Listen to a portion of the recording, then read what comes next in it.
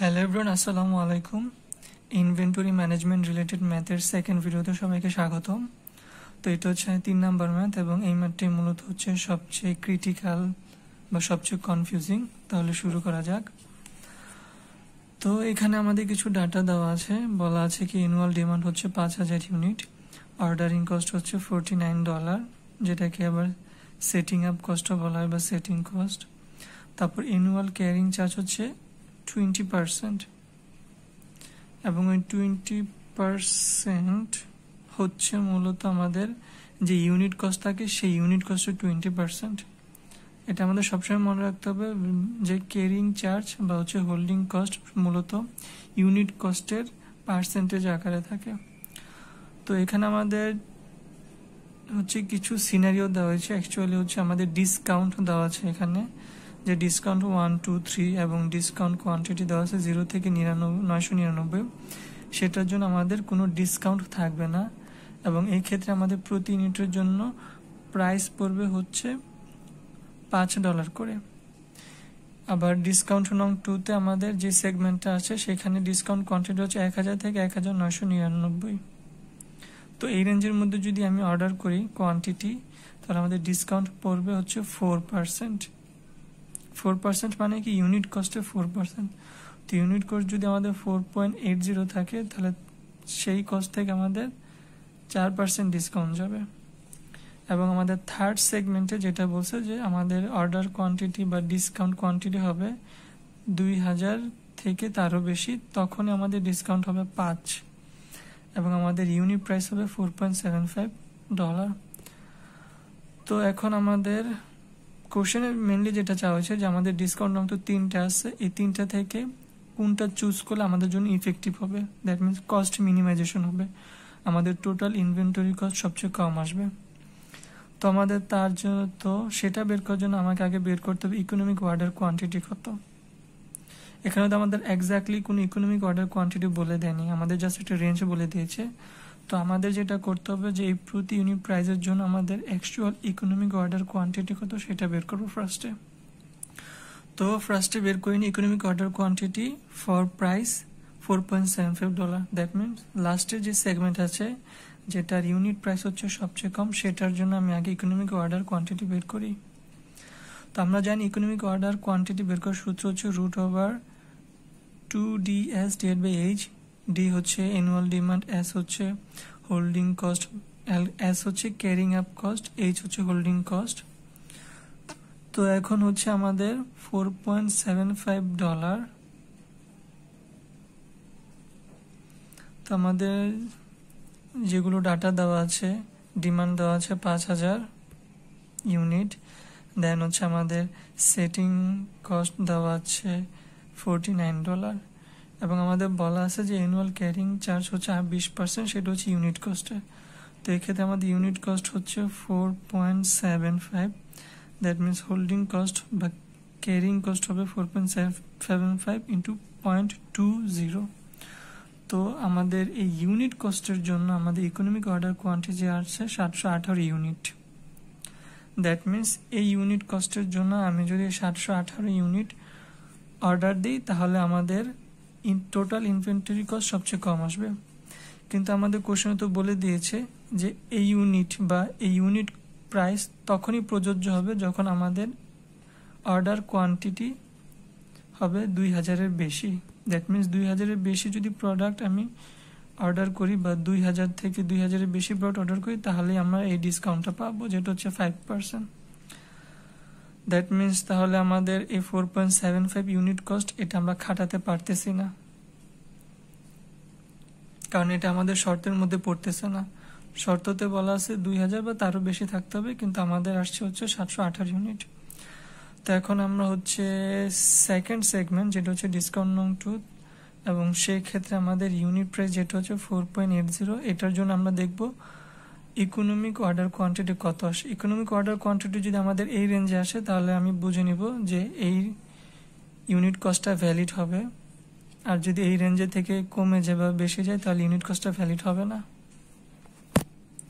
তো এখন দেখে নিই ইউনিট ইকোনমিক অর্ডার কোয়ান্টিটি এট প্রাইস হচ্ছে 4.80, সূত্র আগের মতোই 2DS/H তো এখানে যেটা হচ্ছে আমাদের 4.80 হচ্ছে ইউনিট কস্ট এবং তার হোল্ডিং কস্ট পার্সেন্ট হচ্ছে 0.20, তো সেটা গুণ দিয়ে আমাদের আছে 714 ইউনিট, যেটা হচ্ছে কি 1000 থেকে ছোট। তো আমাদের রেঞ্জ বলে দিয়েছে যে আমাদের ইউনিট কস্ট তখনই 4.80 হবে যখন আমাদের ডিসকাউন্ট কোয়ান্টিটি হবে 1000 থেকে 1999 মধ্যে। কিন্তু আমরা দেখেছি ইউনিট কস্ট এতর জন্য আমাদের ডিসকাউন্ট কোয়ান্টিটি 1000 কম আসে, সেটা হচ্ছে 714। দ্যাট মিনস আমাদের এই ইউনিট কস্টও ভ্যালিড হচ্ছে না যদি আমরা এত পরিমাণ ইউনিট অর্ডার দেই। তো এখন হচ্ছে লাস্ট সেগমেন্ট, যেটা হচ্ছে আমাদের ডিসকাউন্ট নং 1। এখানে ডিসকাউন্ট কোয়ান্টিটি বা অর্ডার কোয়ান্টিটি বলা যায় 0 থেকে 999, এবং এক্ষেত্রে কোনো ডিসকাউন্ট দেওয়া হয়নি, বলা আছে ইউনিট প্রাইস $5। তো আমি দেখে নিই অ্যাকচুয়ালি ইউনিট প্রাইস 5-এর জন্য আমাদের ইকোনমিক অর্ডার কোয়ান্টিটি কত আসে। তো সবগুলো ডাটা বসিয়ে আমাদের ইকোনমিক অর্ডার কোয়ান্টিটি আছে 700 ইউনিট, যেটা হচ্ছে আমাদের 0 থেকে 900 ইউনিটের মধ্যে পড়ে। তো আমাদের এইটা হচ্ছে ভ্যালিডিটির আছে বা ভ্যালিড একটা ইয়ের মধ্যে আছে, শর্তের মধ্যে। কারণ আমাদের শর্তে বলা আছে যে 0 থেকে 999 কোয়ান্টিটি যদি অর্ডার দিই তাহলে আমাদের ইউনিট প্রাইস 5 পড়বে। তো এখন আমাদের কি করবো, আমাদের তো এটা বলছে কিন্তু এখানে তো কোনো ডিসকাউন্ট বলে নেই। আবার যখন ডিসকাউন্ট নং 2 এবং ডিসকাউন্ট নং 3 আসছে তখন আমাদের ইকোনমিক অর্ডার কোয়ান্টিটি এই দুই রেঞ্জের বাইরে চলে গিয়েছে। তো এইসব ক্ষেত্রে আমাদের যেটা ধরতে হবে সেটা হচ্ছে ব্রেকেজ কোয়ান্টিটি বা ব্রেক পয়েন্ট। যেমন হচ্ছে ডিসকাউন্ট নং 2 এর জন্য আমাদের ব্রেকেজ পয়েন্ট হচ্ছে 1000 কোয়ান্টিটি, আবার 3 এর জন্য ব্রেকেজ পয়েন্ট হচ্ছে 2000 কোয়ান্টিটি। সো 1000 কীভাবে আসছে, 1000 কম হলে আমাদের ডিসকাউন্ট নং 2-তে পড়বে, এবং 1000 বেশি হলে আমাদের ডিসকাউন্ট নং 1000 ব্রেকেজ পয়েন্ট কীভাবে হলো, 1000 থেকে যদি কম হয় তাহলে আমাদের ডিসকাউন্ট নং পড়বে 1-এ, এবং সেই ক্ষেত্রে আমাদের ইউনিট প্রাইস পড়বে $5। আবার 1000 বা 1000 থেকে বেশি, যেটা হচ্ছে 1999 এই রেঞ্জের মধ্যে পড়লে আমাদের ডিসকাউন্ট আসবে 4 এবং ইউনিট প্রাইস হবে 4.80। এর জন্য এই 1000 হচ্ছে আমাদের ব্রেকেজ পয়েন্ট বা ব্রেকেজ কোয়ান্টিটি। Similarly 2000 same. তো এখন আমরা যেটা করব যে ডিসকাউন্ট নং 1-এর জন্য তো আমরা ইকোনমিক অর্ডার কোয়ান্টিটি পেয়েছি, সেটার জন্য আমাদের টোটাল ইনভেন্টরি কস্ট বের করব। আবার হচ্ছে ডিসকাউন্ট নং 2-এর জন্য আমরা ইকোনমিক অর্ডার কোয়ান্টিটি বা ব্রেকেজ কোয়ান্টিটি যেটা হচ্ছে 1000 এটা ধরবো, এবং এইটা ধরে আমরা বের করবো আমাদের টোটাল ইনভেন্টরি কস্ট কত আসে। সিমিলারলি ডিসকাউন্ট নং 3-এর জন্য আমরা ধরবো হচ্ছে কোয়ান্টিটি 2000, এবং এই 2000কে ধরে আমরা হিসাব করবো টোটাল ইনভেন্টরি কস্ট কত আসে। এই তিনোটার মধ্যে যেটার কস্ট সবচেয়ে কম আসবে, অর্থাৎ টোটাল ইনভেন্টরি কস্ট কম আসবে, সেইটাই আমরা চুজ করব। তো এখন দেখে নিই হোল প্রসেস। তো ফার্স্টে কি total inventory cost for Q3, যেটা হচ্ছে আমাদের প্রাইস ছিল $5। আমাদের মনে রাখতে হবে যে যখন আমাদের ডিসকাউন্ট কোয়ান্টিটি দেওয়া থাকে তখন আমাদের টোটাল ইনভেন্টরি কস্ট সূত্র হচ্ছে purchase cost plus ordering cost plus holding cost. আমি আবারও বলতেছি, যখন আমাদের কোশ্চেনে বা ডাটায় ডিসকাউন্ট কোয়ান্টিটি বলা থাকে তখন আমাদের টোটাল ইনভেন্টরি কস্টের সূত্র হচ্ছে purchase cost plus ordering cost plus হচ্ছে হোল্ডিং কস্ট। কিন্তু কোশ্চেনে যদি কোনো অর্ডার কোয়ান্টিটি বা ডিসকাউন্ট কোয়ান্টিটি না বলা থাকে, কোনো ডিসকাউন্ট কোয়ান্টিটি কোশ্চেনে না বলা থাকলে তখন আমাদের টোটাল ইনভেন্টরি কস্ট হবে ordering cost plus holding cost. এই পারচেস কস্ট আমাদের বাদ যাবে। তো আমাদের এই কোশ্চেনে যেহেতু ডিসকাউন্ট কোয়ান্টিটি বলা আছে তাহলে পারচেস কস্ট হিসাব করে আমাদের টোটাল ইনভেন্টরি কস্ট বের করতে হবে। তাহলে দেখে ফেলি কীভাবে করতে হয়। সো পারচেস কস্ট ইন্টু কি, order quantity into unit price. Order quantity আমাদের হচ্ছে 5000,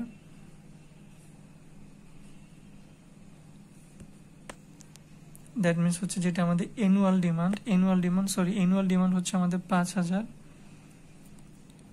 দেন হচ্ছে প্রতি ইউনিটের জন্য $5 করে পড়ে, তাহলে 5000-এর জন্য কত সেটা আসলে আমাদের পারচেস কস্ট। দেন হচ্ছে অর্ডারিং কস্ট, সেটা হচ্ছে কি অ্যানুয়াল ডিমান্ড ডিভাইডেড বাই হচ্ছে আমাদের কি পরিমাণ কোয়ান্টিটি অর্ডার দিচ্ছি। দ্যাট মিনস হচ্ছে এই $5 জন্য আমাদের ইকোনমিক অর্ডার কোয়ান্টিটি কত, সেটা হচ্ছে 700, যেটা আমরা ক্যালকুলেশন করে বের করেছি।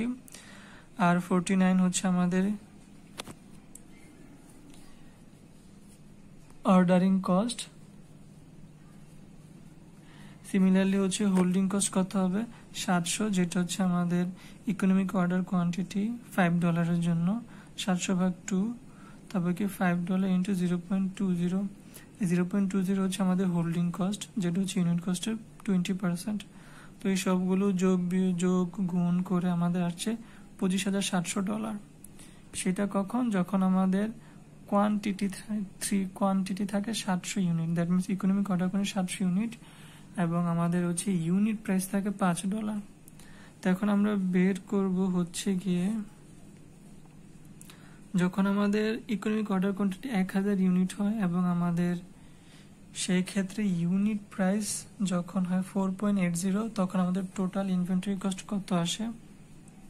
তো সেই ক্ষেত্রে কি 5000, যেটা হচ্ছে অ্যানুয়াল ডিমান্ড, ইন্টু 4.80 ইন্টু 0.96। তো 4.80 হচ্ছে আমাদের ইউনিট কস্ট এবং 5000 হচ্ছে আমাদের অ্যানুয়াল ডিমান্ড।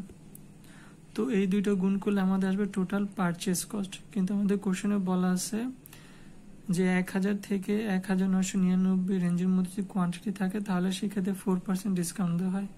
তাহলে আমাদের ডিসকাউন্টেড রেট কত হবে, অবশ্যই কমে যাবে পারচেস কস্ট থেকে, এর জন্য হচ্ছে 0.96 দিয়ে গুণ করা হয়েছে।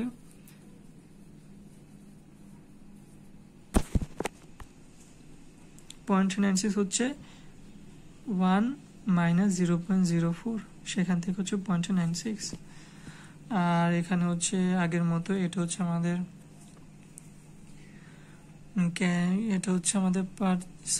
আমাদের অর্ডারিং কস্ট, সেটা হচ্ছে 5000 ডিভাইড বাই 1000 ইন্টু 49, প্লাস হচ্ছে হোল্ডিং কস্ট হচ্ছে আমাদের 1000 ডিভাইড বাই 2, 1000 হচ্ছে ইকোনমিক অর্ডার কোয়ান্টিটি এই 4.80 ইউনিট প্রাইসের জন্য, দেন হচ্ছে 0.96, যেটা বলছে আমাদের ডিসকাউন্ট দিয়েছে 4%, এর জন্য হচ্ছে 0.96, দেন হচ্ছে 0.20 হচ্ছে আমাদের ইউনিট কস্টে 20%। তো আলটিমেটলি আমাদের সব গুণ যোগ করে আসে আমাদের $23,745.8। তো এখন হচ্ছে আমাদের লাস্ট সেগমেন্ট, যেটা হচ্ছে 2000 ইউনিটের জন্য আমরা বের করবো টোটাল ইনভেন্টরি কস্ট কত।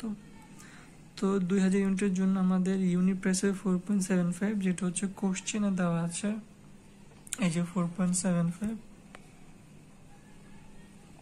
এবং সেই ক্ষেত্রে আমাদের ডিসকাউন্ট হচ্ছে 5।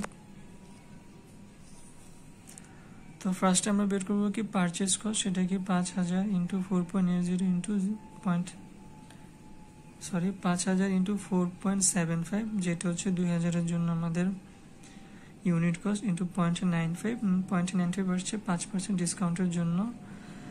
দেন হচ্ছে কি আমাদের অর্ডারিং কস্ট, যেটা হচ্ছে 5000 ডিভাইড বাই 2000 ইন্টু 49, প্লাস হচ্ছে কি 2000/2 ইন্টু 4.75 ইন্টু 0.95 ইন্টু 0.20, এটা হচ্ছে হোল্ডিং কস্ট, এটা হচ্ছে অর্ডারিং কস্ট, এটা হচ্ছে পারচেস কস্ট।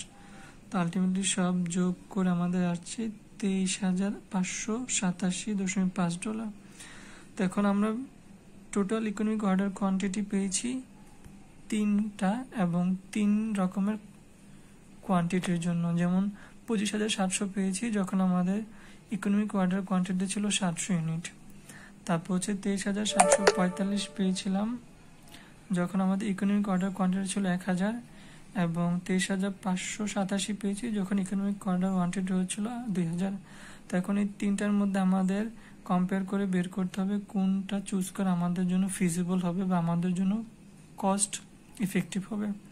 তো তিনটা থেকে বলা যায় যে 2000 ইউনিটের জন্য যেহেতু আমাদের টোটাল ইনভেন্টরি কস্ট সবচেয়ে কম পড়তেছে, তাহলে আমাদের উচিত হবে এই 2000 ইউনিট চুজ করা, এবং এই 2000 ইউনিট রেঞ্জ পড়ে সাধারণত ডিসকাউন্ট নং 2-তে। সো এই ভিডিও এই পর্যন্তই। আশা করি সবাই হোল প্রসেসটা বুঝতে পেরেছে ম্যাথ কীভাবে করতে হয়। Good bye.